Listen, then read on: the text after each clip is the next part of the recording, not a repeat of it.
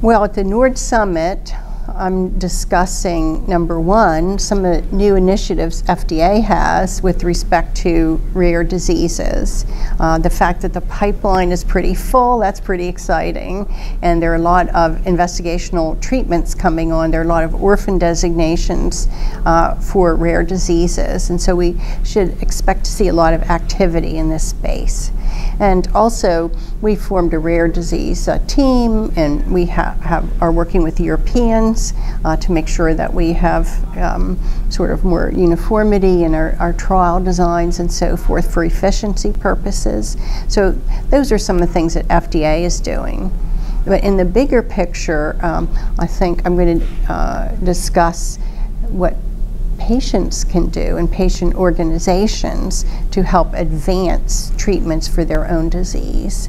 And that includes everything from the traditional activities such as supporting people with the disease and funding medical research and advocacy, to some of the newer things we're talking about, like holding patient-focused drug development meetings or even issuing draft guidances.